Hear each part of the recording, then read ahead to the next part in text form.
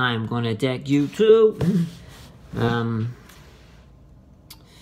to talk about.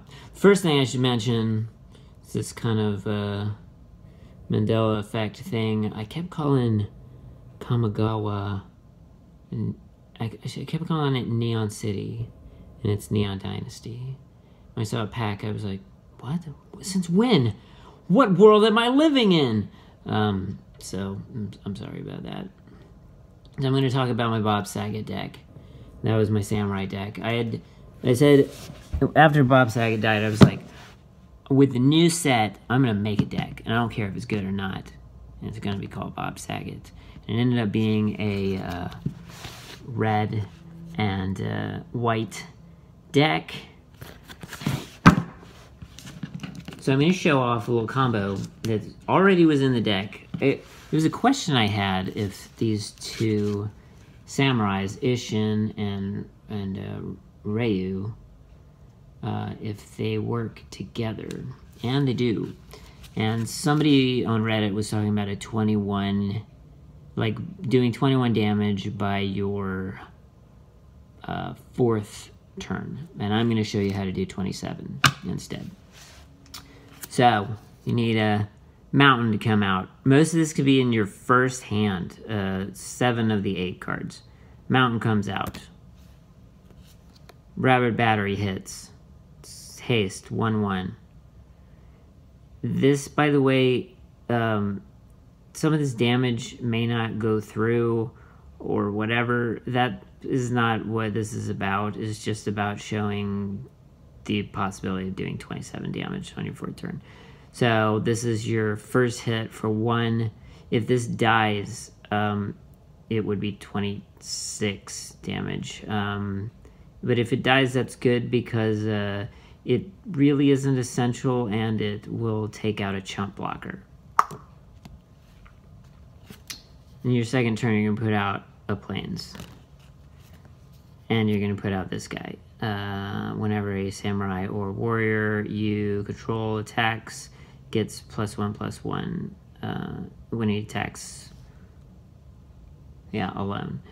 So that's the big deal, to attacking alone. So only one of the guys getting through. So if he's still alive, Rabbit attacks again. And never again. Now you're going to put a portal, ugly portal swamp into play. I didn't get one of those fancy lands for black. And you're going to put in Ishin. 2 heavens as 1. He doubles all triggers.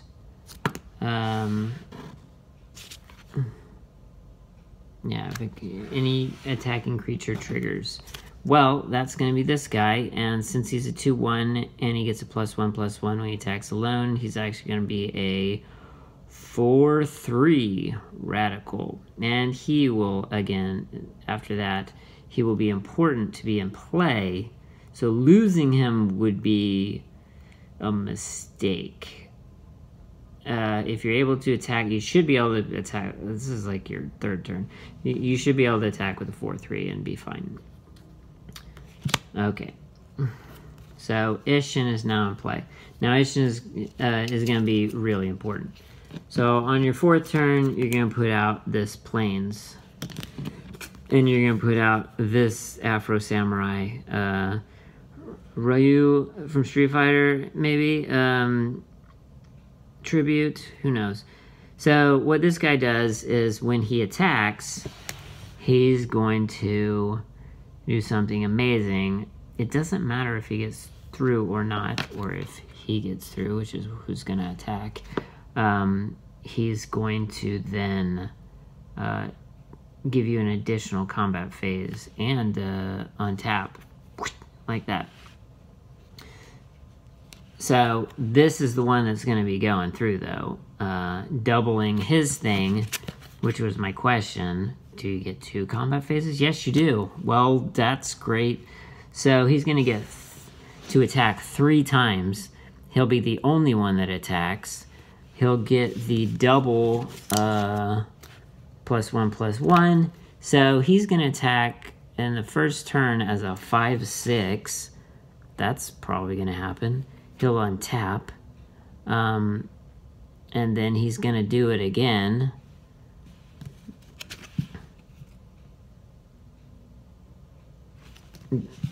Because of his ability. Bop, he untaps again, and he'll be attacking as a 7/8, and then he'll attack as a 9/10.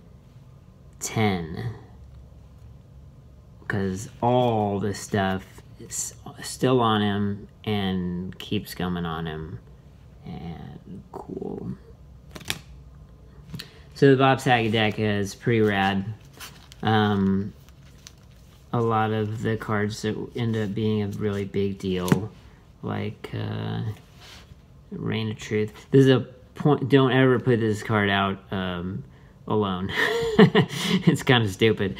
If you can get the battery out or the monkey or something like that, then you really got something going on, and you're gonna win really fast. But alone, would be the worst thing ever. But man, yeah, I really like this set. I mean, if Lightning Helix is still fine, that's a good one to throw in. Throw a few of those in. Flame Discharges.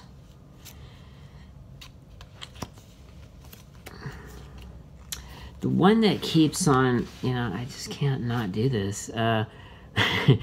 This one should be taken out, but as it's a warrior, it gets all the samurai benefits, and he comes in hitting for 1, just like a rabbit. On the second turn, you're doing 3, and yeah, he's dead by then, but, and then he does another one, so he has the possibility of doing 5 for 2. It's pretty good.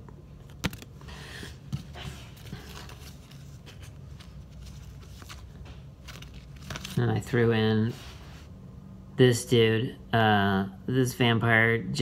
I put in tons of stuff that has abilities that he's gonna just produce blood tokens like crazy when he comes in. So you just draw the rest of your deck out. Oh, my last one. This is a really funny thing. So I really like the idea that these guys start riding on each other. This is just a monkey on a rabbit. Seems like a whole lot of fun. First turn, probably best to throw the rabbit on the monkey. I mean, because with 2 red on the second turn, you'll be able to pull that off. Joe Bits, man. It's Joe Bits.